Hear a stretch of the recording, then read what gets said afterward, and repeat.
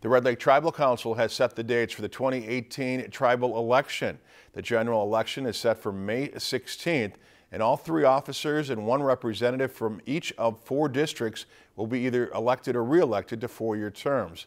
Due to the recent death of Little Rock Representative Richard Barrett, his seat will also be included in the election for a candidate to finish his 2-year term. Seats and incumbents up for election or re-election for 4-year terms are Darrell Seeke, Sr., the chairman, Annette Johnson, treasurer, Gary Nelson, the Panema representative, Julius Toady Thunder, who's the Red Bee representative, Roman Ducker Stately, Red Lake representative, and Robert Charlie Reynolds, who's the Little Rock representative. In addition, voters are going to fill that 2-year term to finish Barrett's term as Little Rock representative as well.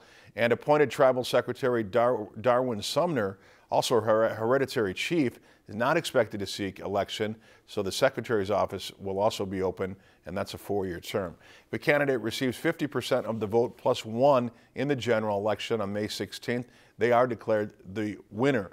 If no one attains the threshold in any or all of the seats, a runoff election would be scheduled 60 days after the conclusion of all certifications, challenges, or recounts. It would probably happen in mid to late July. If you enjoyed this segment of Lakeland News, please consider making a tax-deductible contribution to Lakeland PBS.